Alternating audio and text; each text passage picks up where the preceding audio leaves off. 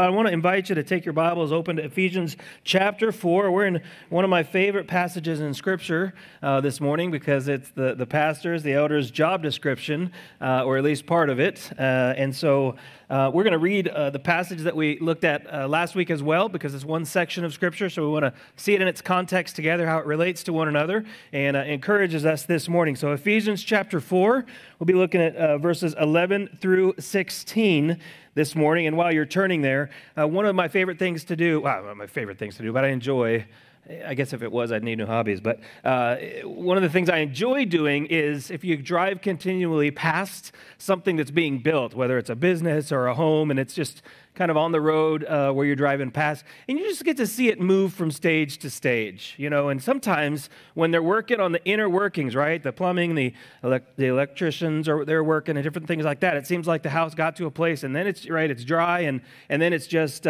seems like there's nothing happening, but there's a whole lot happening on the inside that's just not quite as visible structurally. And then toward the end again, you start to see everything kind of finish up, and it gets tidied up and neatened up, and really begins to look beautiful. And you go, oh wow, that seems so fast all of a sudden. And you know, this is very applicable to the body of Christ. The Apostle Paul uses the description of the analogy of a building that's being built upon the cornerstone, the living cornerstone, which is Jesus Christ.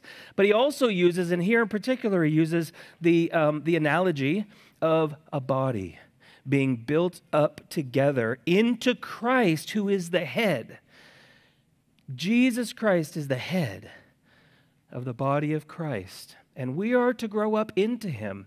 And we've seen in Ephesians so far that the Lord has won our hearts. The Lord has raised us from death to life. He has given us a purpose to see everything in the world united in him, everything in the world, everything in the heavenlies, which God says he is bringing to its fullness to be completed in Christ, where Christ will receive the glory. And then, of course, Jesus wants the Father to be glorified, just as the Holy Spirit wants to work in us to point everything toward Jesus. And so there's a beautiful working of our triune God that we see glorifying one another as he rules in and through our hearts. So let's read together Ephesians 4, 11 through 16. And he gave the apostles, the prophets, the evangelists, and the shepherds and teachers to equip the saints for the work of ministry, for building up the body of Christ until we all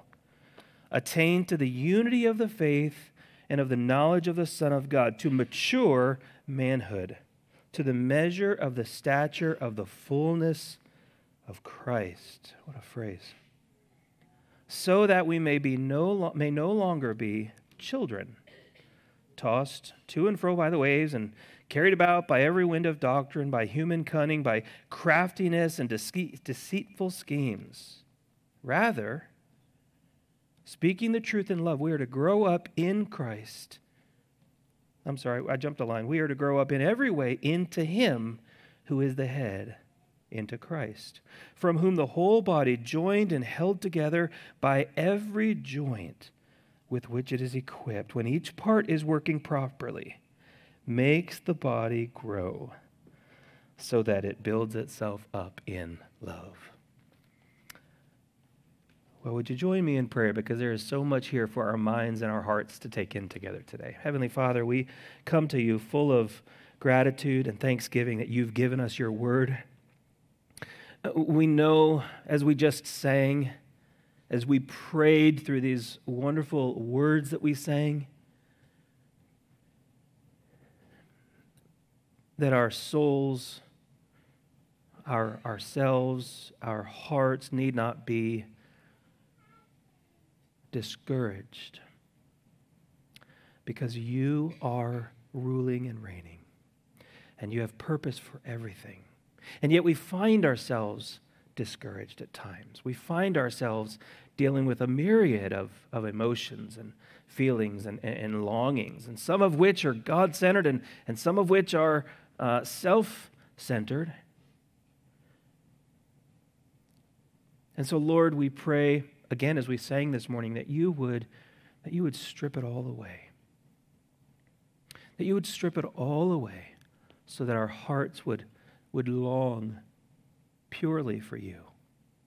And even in praying that, Lord, we recognize that that's a gift to us, that you would grant that to us, and yet you still call us to pray in that way. So we join together with the Holy Spirit who is working in our lives, that you would help us to lift our gaze, that we might know with confidence where our help comes from. It comes from no other person in this world but from Jesus Christ alone. And even in that, you're working a dual reality where you call us to the privilege of helping one another so that you would receive the glory for everything good that happens in our lives. We pray to that end, Lord. Help us this morning in Jesus' name. Amen. Amen. Paul tells us very clearly that we are, and by we I mean everyone who names the name of Jesus Christ and is a part of a body of Christ, but that we are to be growing up into Christ through truth-saturated love. Truth-saturated love. A healthy church body values and pursues doctrinal discernment. A healthy church body values and pursues truth spoken in love. A healthy church body values comprehensive Christ-likeness, and a healthy church body values and pursues every member ministry. So Paul has laid out one of God's provisions for the local church to be able to grow up into unity. Remember, he's been talking about unity, and last week he talked about unity through diversity as we see a variety of gifts in the body of Christ. And now he's back to how the body helps itself grow up into unity, right? God has given spiritual leaders who are called by God to equip the saints for the work of ministry. And our ministry will keep us going until the end of time, right? Because we will all have something to be growing in for all of our lives. I saw a meme recently that just said, churches always want great pastors until great pastors call them to be great Christians. You'll get there. Paul charges us in verse 13 to be unified in the faith. He calls us to be unified in the knowledge of the Son of God, right? Everything that relates to salvation and growth in Christ. He calls us to be growing up into mature manhood. And you're going to see a contrast here as he talks about how a healthy body values and pursues doctrinal discernment. One of the purposes for this building up of the church is so that believers would no longer be infants or no longer be children. Well, why? Because children need to be cared for continually. An infant is the picture of a child at his mom's breast that needs her for everything that he receives in life. Certainly the Lord to keep his heart beating and different things like that, but from an earthly food and provision standpoint, children, infants need everything. And so he's not saying it's wrong to ever be in that place. Everybody starts there as a spiritual infant. Everybody grows, well, not everybody, but everybody needs to grow through being a spiritual infant to a spiritual child, right? You might say you got to go through the toddler phase in Christianity. Do you know there's nothing wrong with being a spiritual toddler in Christ? In fact, it's necessary. You need to learn how to waddle and walk and make those awkward, slow steps. But you know what those are? Progress. Progress and growth in Christ-likeness. It may not feel like it, but it's necessary. Time cannot be removed from the process of a child of God growing from spiritual infancy to mature manhood in Christ. This is it's less about a commentary on what the Ephesians lacked in their relationship with the Lord and with one another. It's more of a sober assessment of the risks that every Christian faces apart from a commitment to growth in Christ. Now let that sink in for a minute. If we ever think that we can be passive and float against the current of our world, you're sorely mistaken. If you're not putting feet to your faith, and I don't mean perfectly, no one runs a perfect race. So as you hear me challenging you today, or as the Apostle Paul challenges us today, really a more accurate way of saying it, but as we're challenged today in the Word, what we need to recognize is the goal isn't to point out our deficiencies, but to be able to recognize them so that in Christ we're self-aware and can know what next steps we need to take. What are the next steps that we need for spiritual growth? It also helps us kick aside any of the excuses that we love to hang on to. Why? Not because we're incapable of growth in Christ, but I think if we're honest, some of us are comfortable where we are. We have eternity to be comfortable. We have eternity to live and not have to fight the fight of faith. But now we fight. As long as it is called today, we press on for the prize that is before us.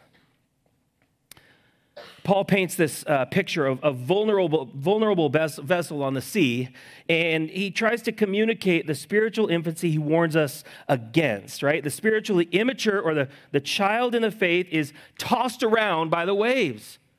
We know a little something about wind here. Sometimes wind or the acts of God or the hand of God in creation we recognize is far beyond our ability to control it, to feel like we can even be stable in these times. And yet Paul contrasts or compares these waves of doctrine that are against God. These winds that would try to blow us down, blown around by every wind of teaching. There's this picture of, it's not always passivity, but it's this idea of being helpless and out of control. And God says, if you will grow up into me, if you will learn to love my law, you're not going to tell me what to do. Well, if you love Christ, he will, and you'll welcome it. You learn to love God's law. You learn to dive in little at a time. Better yet, to dive in the context of biblical community, opening up this word, growing in it together, helping one another. You'll be able to drop anchor in that storm and not be topsided. You'll be able to stand with your feet planted firmly. Now, I talked about no passivity here, but firmly planted feet is definitely not passive when you are standing against every wind that would come your way. It requires effort. It requires commitment and partnership with the Holy Spirit. And that's Paul's desire for us. We don't want to be children tossed to and fro by the waves, carried about by every wind of doctrine, by human cunning. Brothers and sisters, Satan is crafty. He's smart. He's not going to win, but he's smart. He's deceptive. He doesn't come at you when you're alert and awake and ready for it. He waits till you're tired. Tired from doing what? Following Christ.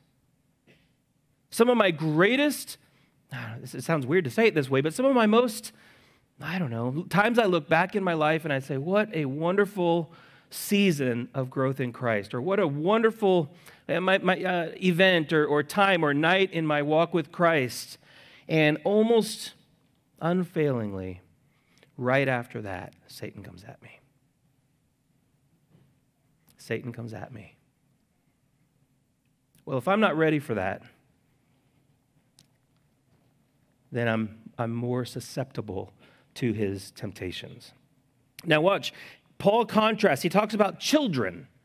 He's talking about individuals who are children, not people growing up into the one body of Christ. An enemy can come after one soldier easily and pick him off.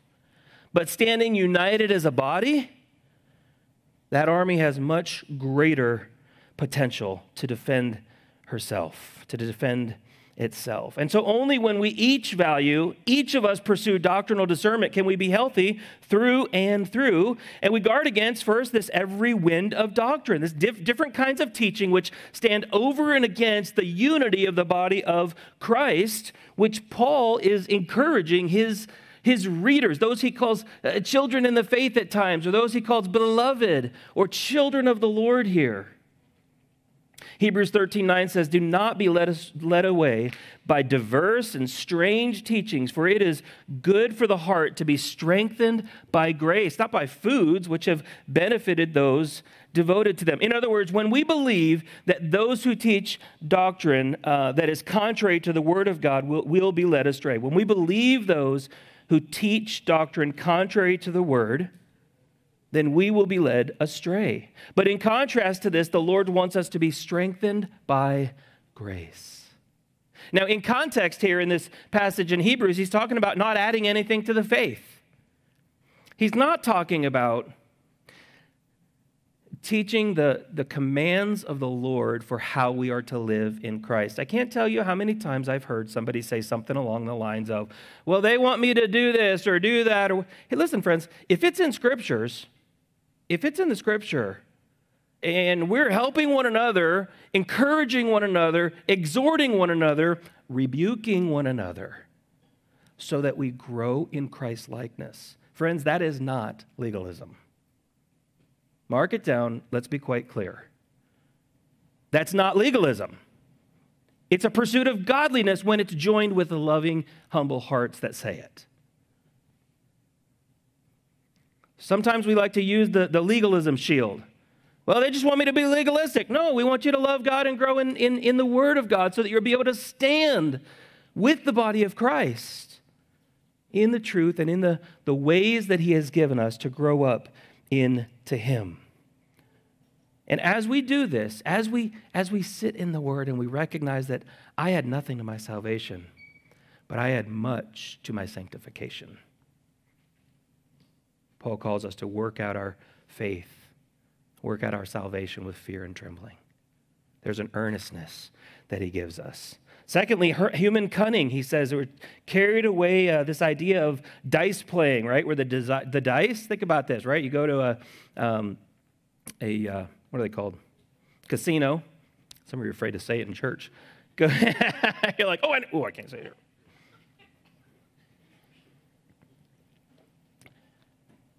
You think, the house doesn't ever want you to win. And so the idea is that there's dice that's rigged, right? Cubes that are rigged, ways that we're going to lose, well, not every time, because then we'll be on to them, right? They're going to let us win enough to keep going at it. And here's what he's saying is, Satan is the enemy who likes to use trickery, ungodly spiritual cunning, in order to try to trick us in the wrong way to walk. And that's why we can't be children. We must grow up into Christ. He talks about craftiness and deceitful schemes.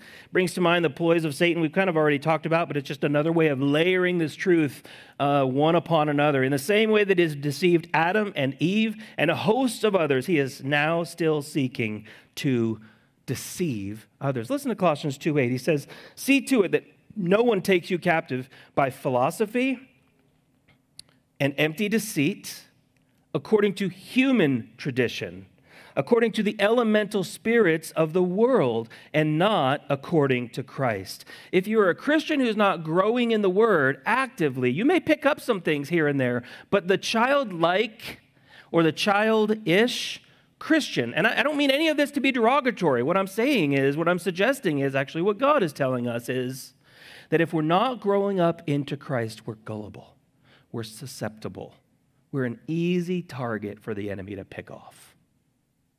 And do you know that has ramifications not only for your life, but for the body of Christ, for the entire body of Christ. So doctrinal discernment, it means knowing the right course of action to take because you know and you believe the Bible's truth, or you're growing in it. Sometimes we might be tempted, notice that word tempted, to believe, well, why even try? I'm at this age already, I've got so much truth that I don't know.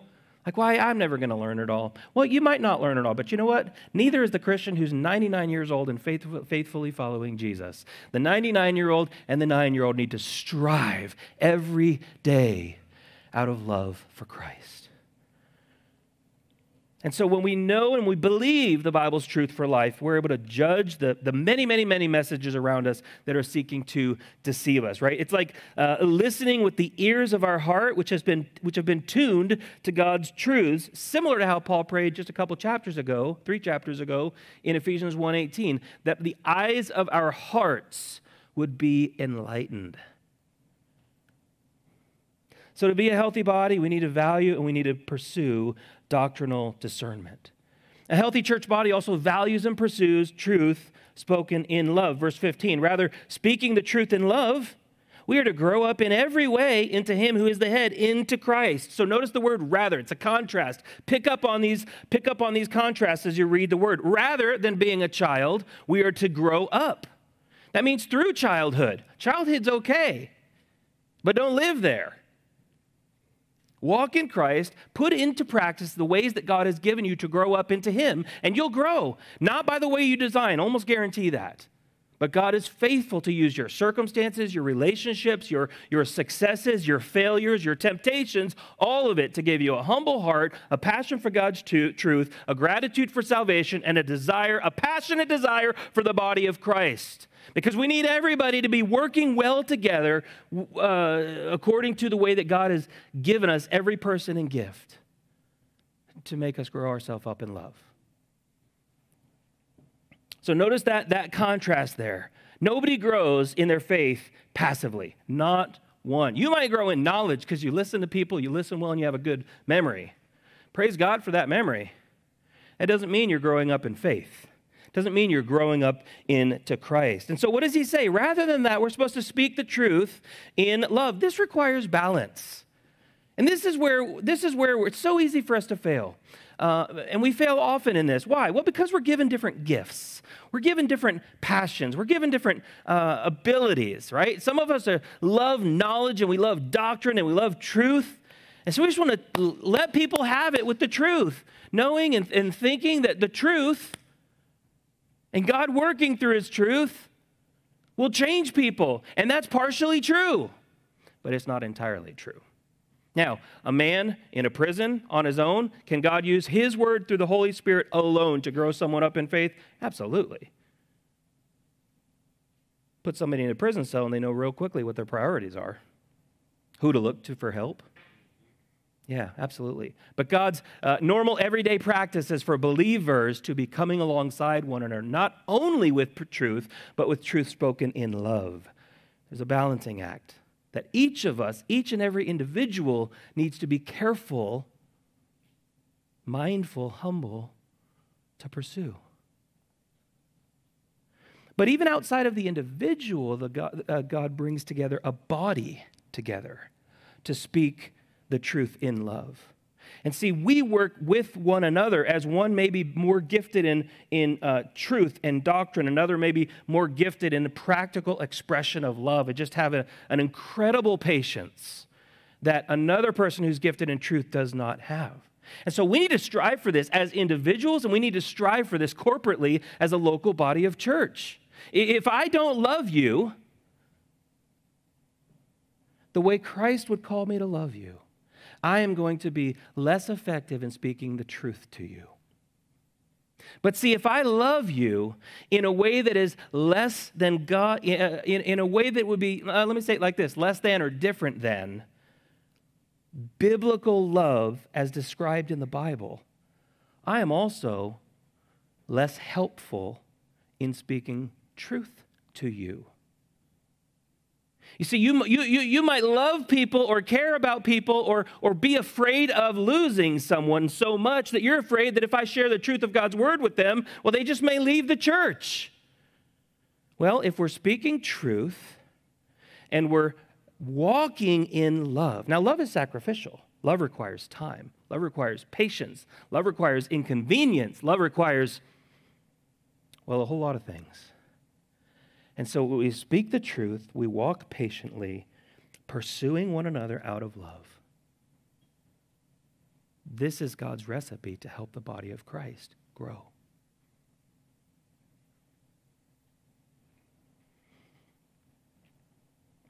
It means knowing the Word of God. Truth means knowing the Word of God so that we're able to quote it, apply it, and help others do the same correctly. So that we're not taking a verse out of its context and then plastering it for the world to see, which effectively changes the meaning of what that verse actually means in its context. Which, friend, quoting a series of words in the Bible does not automatically equal truth. I read a post one time about this, and I don't even remember the details, and it's probably good, but it was a church that posted something on their door, quoting Satan. Words in the Bible, in a particular context, plastered on a church door or church sign in Satan's attempt to deceive. So we have to be careful. And love requires truth, right? Being nice to someone. God doesn't call us to nice. He calls us to love. Every parent and grandparent knows this. Sometimes you love your children in ways that honestly, they wouldn't be like, yeah, this is on my top 10 list of ways that you can love me today, right? You could give me cookies and ice cream and this, but green stuff? I mean, unless it's like green sprinkles? No, that doesn't seem very loving to me, right? Discipline? That feels like you don't like me. And a parent says, what's every parent say, right? This hurts me more than it hurts you.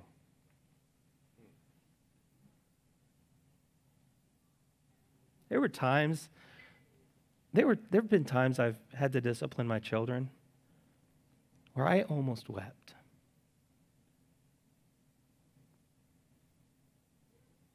Knowing that bringing some pain, moderate, healthy pain, is what's required to train them up in the ways of the Lord.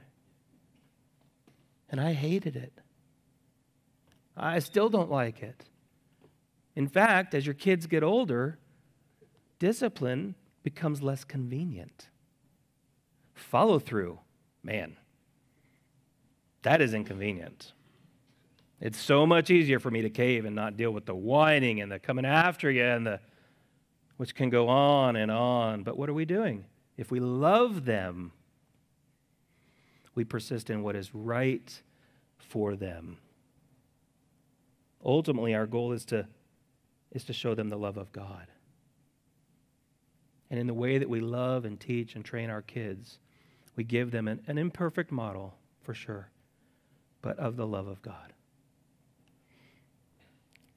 If we are more concerned, church family, about being a certain size or attracting a certain demographic or many other possibilities that we'd put in there than we are with trusting God's methods, which He has laid out in Scripture for building and growing His church, then we are not being loving. We're actually loving ourselves and using people for our purposes. I know that can get cloudy because we all want to see more and more people come to the knowledge of saving faith through Jesus Christ.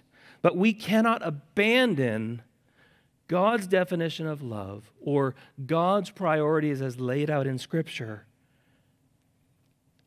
in a push for what the world would call acceptance, which is very perverted in and of itself, very inconsistent, very hypocritical even in and of itself. And so we know God's goals and God's means and God's method for the health of the church, which is that the love of Christ, which has saved us and cleansed us, calling us from darkness to light, that's the controlling force for our love for others. It's pressing down on us, moving us in our loving attempts to persuade others with God's loving truth. Listen to how Paul says it in 2 Corinthians 5:13 through 16. He says, if we are beside ourselves, it's for God. And if we're in our right mind, it's for you. For the love of Christ controls us because we have concluded this, that one, his name is Jesus, has died for all, and therefore all have died. And he died for all, that those who live might no longer live for themselves, but for him, Jesus, who was raised for their sake, died for their sake, and was raised. From now on, therefore, we regard no one according to the flesh. Even though we once regarded Christ according to the flesh, our earthly understanding, we don't regard him that way any longer. It's not as though our strong love, when he says that phrase, for the love of Christ, it's not as though our strong, persistent love of Christ controls us. No, it's a downward pressing from the love of Christ which controls or compels us to live in ways that are consistent with the truth of God. And so the Lord moves Paul to say, I'm saying some things, I know you think I'm crazy. And if you think I'm crazy and it moves to no end, that's okay. I'm doing it for the Lord. But if you hear me, if you hear the Lord through this, it's for Christ. It's for your sake. And God will use it and move to build his kingdom in this Corinthian church. And so we're to understand the meaning and the message so that we can speak it to one another faithfully. But not do we only need to speak it, we need to be able to faithfully speak it. Let me rephrase. I skipped a word. Not only do we need to be able to speak the truth in love, we need to speak it. Knowing the truth, loving people without speaking the truth is disobedience. Knowing the truth, loving people without speaking the truth in love is disobedience.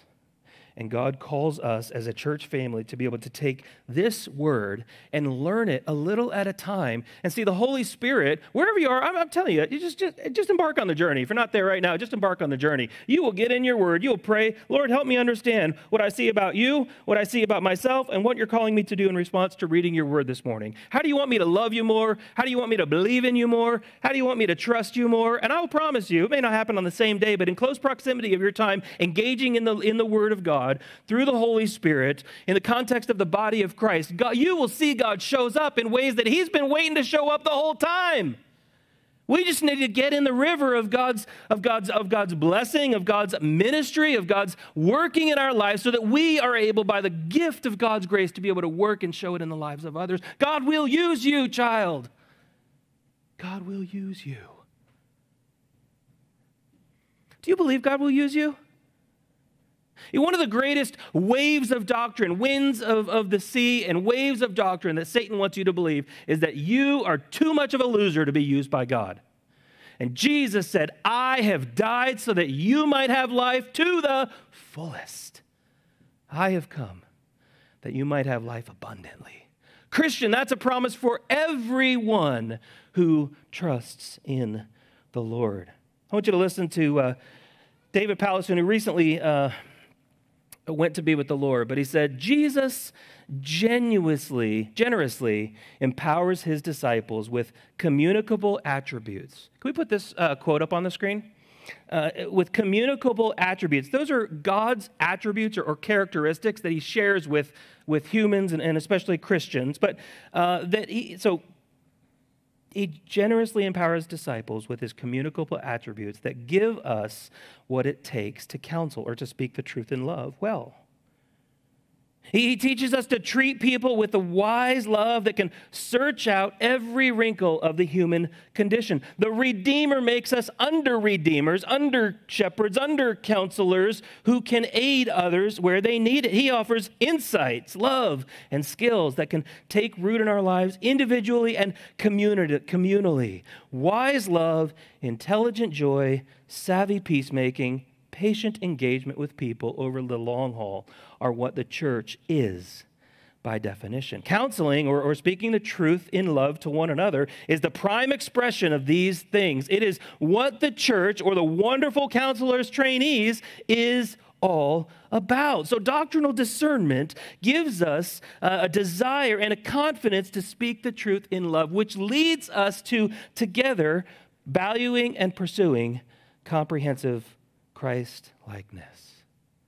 Rather, speaking the truth in love, we are to grow up into him, into Christ. This is a lifelong journey. Jesus prayed for us. He said, sanctify them, which means set them apart as holy. Set them apart as unto me, so that the world would look and know that these are my people. They love my word. They want to live my way. They want to pursue me with their whole lives in a way that is ridiculous to the world around us. It doesn't make sense. They scratch their head, which is why they attack us. because you say, well, this is the only way to live. Right? We can't pick our religion. Sanctify them in your truth. Your word is truth. And so even after a long time of Christian living, Paul is self-aware of his failings, and he's still resolved. This is a man who says, I'm going to keep pressing on. Listen, Philippians 3:12 through 14. He says, not that I've already attained this or I'm already perfect, but I press on to make it my own because Jesus Christ has made me his own. Jesus made you his own. But one thing I do, I forget what lies behind. I'm not ruled by my past. I'm not controlled by my past. I forget it in a not a literal, I don't remember it anymore, but I forget it so that it functionally doesn't control me anymore. And I look to the Lord. I forget what lies behind, and I strain. You hear the work in there? You hear the effort in there? I strain toward what lies ahead. And I press on toward the goal for the prize of the upward call of God in Christ Jesus. This means that when we each labor to make loyalty to the church and coming alongside one another with love and truth both in hand, a significant and tangible reality rather than mere statements of good intentions. I know I need to. Well, you don't intend to. Or do you? As we're hearing this morning, I want to ask you how the Holy Spirit may be leading in your heart to help you grow up into Christ-likeness by learning how to speak the truth in love with one another, to one another, and also learning to hear it from others in the body of Christ. Jesus says in John 14:15, if you love me, you will obey what I command. Well, not me, because I have a really hard difficulty. I have a really hard problem. I've got something that's life-dominating, and so mine is one of the special exceptions. Jesus said, if you love me, you will obey what I command. Well, that won't really work for me because I've got this thing that has a stronghold on my life. Jesus said, if you love me, you will obey what I command. You might put in parentheses, and trust me with the results. It's called faith. The Lord says, live this way. Well, I'm going to try my own way. Okay. But Jesus says, if you love me, you will help me obey what I command.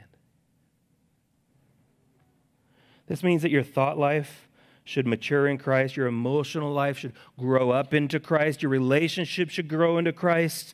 And think about how we use people in our lives with relationships. Do you love people selflessly, or maybe without even realizing it? This may be an eye-opener for you. Do we use people to get what we want out of this life or from them? Maybe to make us feel comfortable, maybe to make us feel safe, maybe to make us feel secure, maybe to help me attain a status or a position or a friendship, or not feel lonely. You see, biblical love is very different than we understand it to be, right? It means using your body, eating and exercising and rest, and I'm telling you that as a guy who wrestles with it and struggles with it. I'm into a new season of, okay, let's go after the Lord in this again. How will I do? I don't know. I'm going to strive. I'm going to pursue. I'm going to make some difficult choices. I've got accountability. Brothers and sisters who know me enough to know when I'm not striving. Hey, I thought you said you were going to really give this a go for the goal of glorifying God. Yeah, I know. Okay, I repent. Lord, I failed. Thank you that my failure doesn't strip me from your grace. So today I'm going to press on. We're going to strive for a few more hours, another day. I'm going to go hard after you.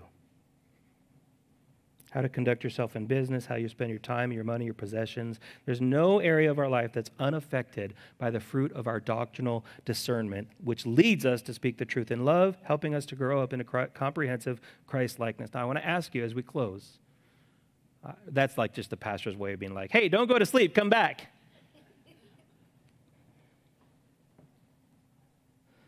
I want to ask you to take note of your heart's response right now. Are you angry about something I've said and therefore have shut down? That's an indicator from the Holy Spirit to you. You don't need to feel condemned by it. Why? Well, because Jesus paid the penalty for that sin. All of it, every ounce ounce of it, every ounce of God's wrath that is due to you and to me for running from God. Jesus paid it all. All to him I owe. Sin has left a crimson stain. He washed it white as snow. It's not like medium gray. It's not a slight dash of pink. I better get back to it here because the point is, listen, friend, wherever you're at today, you're here sitting under the gracious teaching of God's word, not because of me, but because God's given us his word. So how are you responding to this? Do you think, well, yeah, that's for everybody else? Well, I would implore you to come to the Lord in faith and turn from that unbelief and trust him. So, well, I have been striving and it hasn't been working as I thought it would. Yeah, that's mostly true most of the time. The Lord's ways are different, which is why Proverbs tells us to trust in the Lord with all your heart and lean not on your own understanding.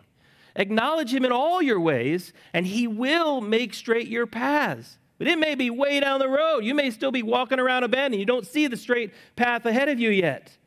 The Lord is with you, walking with you, equipping you, caring for you. So do not be discouraged. Secondly, you don't need to walk it alone. God gave us a body to do this together. So whatever your heart's response, I would encourage you to just maybe express that to somebody else in the church this morning. You know, this message really pricked my heart in this way today. And I don't know if I feel like I have the energy to go it alone on this. Or would you pray for me in this way when we celebrate the Lord's Supper in a few minutes? This is really a wonderful time for us to talk to one another as the body of Christ. I don't mean like chit-chat. Hey, how was your week? Good. Yeah, my week was good. No, I mean coming alongside each other in love and saying, I am wrecked in my life and I need somebody else to come alongside me. Honestly, I'm too ashamed to even say it out loud, but I know that if I don't, I will be ensnared for many days, weeks, months, years to come, maybe even my whole life. And I love the Lord, and I know he gave his son for me, and I do not want to be ensnared. A healthy church body values and pursues every member ministry. Robbie Gallaty rightly points out that ministry or serving one another is the pathway to maturity, never the other way around.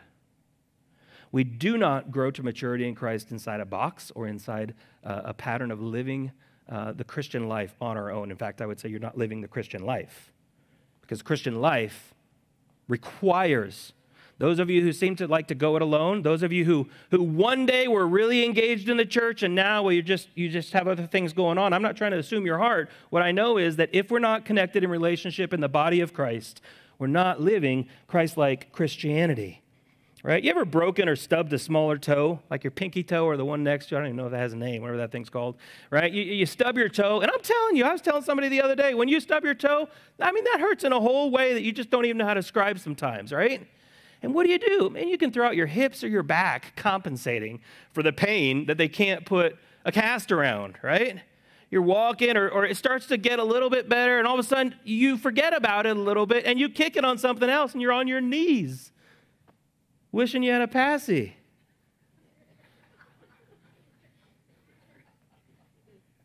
There's a point to this.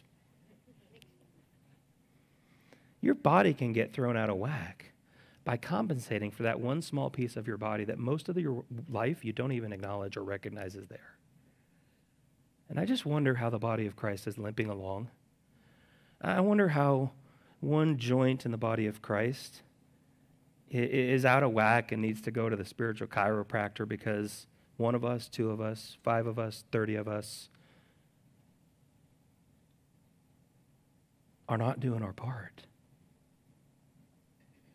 I mean, that's not my language. From whom the whole body joined and held together by every joint with which it is equipped, when each part is working properly, makes the body grow so that it builds itself up in love. Everyone.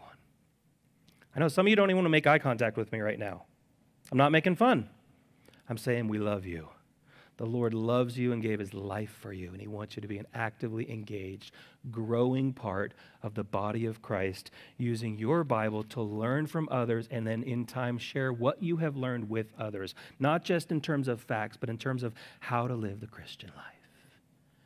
Would you ask the Lord when we take communion in just a moment here to help reveal to you the ways that He is calling you to be engaged in helping the body of Christ grow up in love?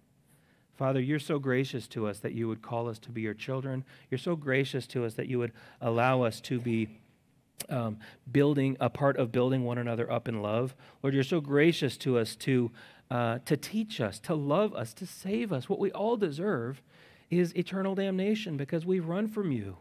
And we run and we run and we run. And yet you saved us and you brought us from darkness to life so that we might tell others of your goodness and grace and love. And then strive together toward Christ's likeness as we grow up into you. Not into a pastor, not into a certain mold of church, but into you. So that then what flows from us as a body is mutual love in Christ's likeness that the community will take note of. You'll do your work in growing us into maturity and allowing others that don't know you yet to get wind of what we or another Jesus-preaching church is sharing. And so we can trust you with that. But Lord, there are some in here this morning, for one reason or another, are either stuck in a place of serving you in really easy ministry so they can, well, I don't want to assume motives, but that aren't desiring or willing to take the next step in their walk with you. Maybe they're tired. Maybe they've been hurt. I don't know. You do. It's another reason we praise you, because you know our hearts full well. You know everything that we need, and you've given it to us in your word. We lack nothing for our growth in you. But sometimes we lack things because we're running from you. Lord, would you convict us and help us to make a U-turn and run headlong for you this morning? As we remember your body that lived a perfect life, gave yourself on Calvary, this bread that we eat represents your sacrificial death, being hung on that cross, so that we who lift up the name of Jesus can trust you to draw all men to yourself. And as we drink this blood, we're reminded, Lord, that without the shedding of blood, there is no forgiveness of sins. And so none of us in this room are forgiven by getting a part of the body of Christ or working harder or pressing on in our faith like Paul. No, like Paul, we all start at the foot of the cross, and we acknowledge that you shed your blood that we might have the opportunity to turn around and trust you in faith. And so help us get there first, trusting you fully, without 1 ounce of our own contribution to salvation.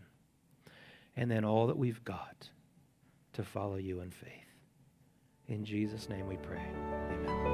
Amen.